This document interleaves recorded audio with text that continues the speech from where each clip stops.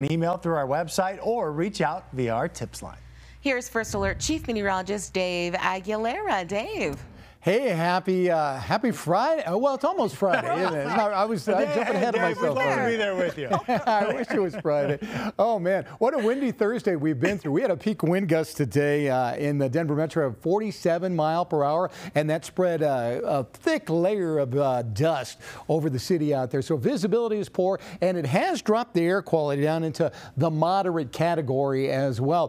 Thankfully, though, the wind has really died down in the last hour or so. Take a look in Fort Collins. It's only going about 16 miles per hour up there, 9 in Boulder. Downtown Denver's at 13, about 12 in Castle Rock out of the northeast right now. So that's good to see. That wind was something we had today. And as a result, that red flag warning we had in effect till 6 o'clock has been allowed to expire. So we're in good shape as far as that is concerned. And even in the mountains, only about 5 to 10 miles per hour from Evergreen, Vale, Dillon, all the way up into Steamboat. The winds are dying down there as well. I do want to show you the wind time lapse, though, and show you exactly what happened today. We take you back to 8 o'clock here on the weather map. Cold front came through right around lunch hour, and at about 11:30, you could see it really zooming through sections of Wellington, Eaton, Greeley up there, 30 to 50 mile per hour gusts of wind. And then after the noon hour, it kind of eked down into Denver. 1:30, we had a 45 mile per hour gust of wind here, and it's been windy throughout the afternoon. Now, here's the latest we've got from DIA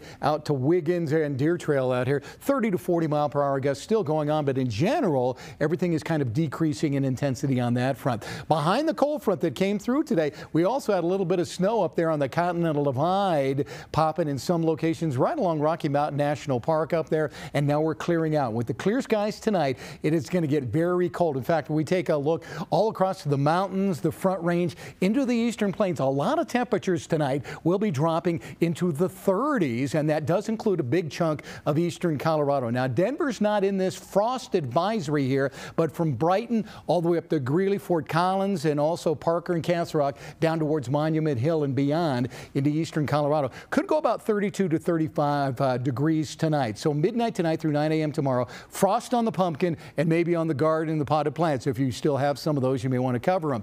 Freeze warning out here in northeastern Colorado, where it's going to go 32 to 26 for the Northwest Plateau. A little colder out in that part of the state, and you can see the numbers here. So for example, Rangeley's out in that zone, 29 there. Yuma out there is in that frost advisory. Will be about 30 degrees out that way tonight. So a cold night with the clearing skies and the cooler air coming in behind the front. Tomorrow morning, a few clouds down south, and in the afternoon, we'll have a few clouds in between. Mostly sunny skies, but a cooler day on the way. Let's take a look at our temperatures we're expecting around the Front Range. 34 in Greeley, 39 in Boulder, and you can see in the metro area, upper 30s to near 40 degrees. Not a hard freeze by any stretch at all. 66 in Greeley tomorrow, 64 in Broomfield, and we should be about 66 in Roxborough. Statewide tomorrow, 70s only out in the western side of the state. Everybody else in the 50s and 60s statewide, including the mountains and including DIA. Now, by the time we get to Sunday or Saturday, 76, a little breezy. It's going to feel like summer on Bronco Sunday into Monday here,